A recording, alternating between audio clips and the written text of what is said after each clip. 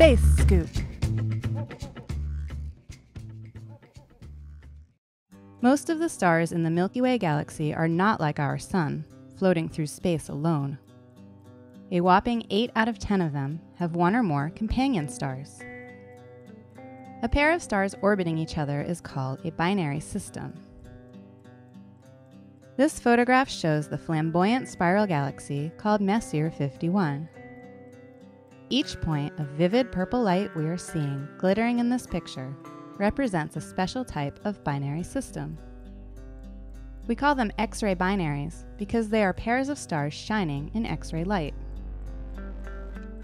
Each X-ray binary is made up of a normal star and a star which has passed beyond the end of its life. These companions are exotic things, most commonly a neutron star, but sometimes a black hole.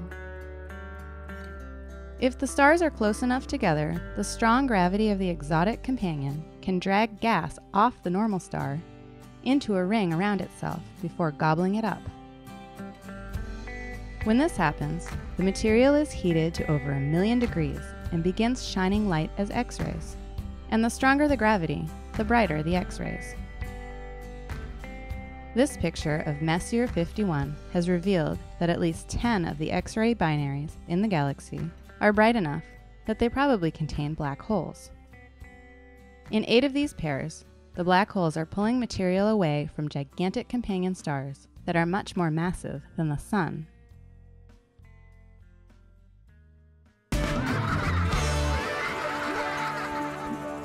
Space Scoop is brought to you by NASA's Chandra X-ray Observatory and Universe Awareness.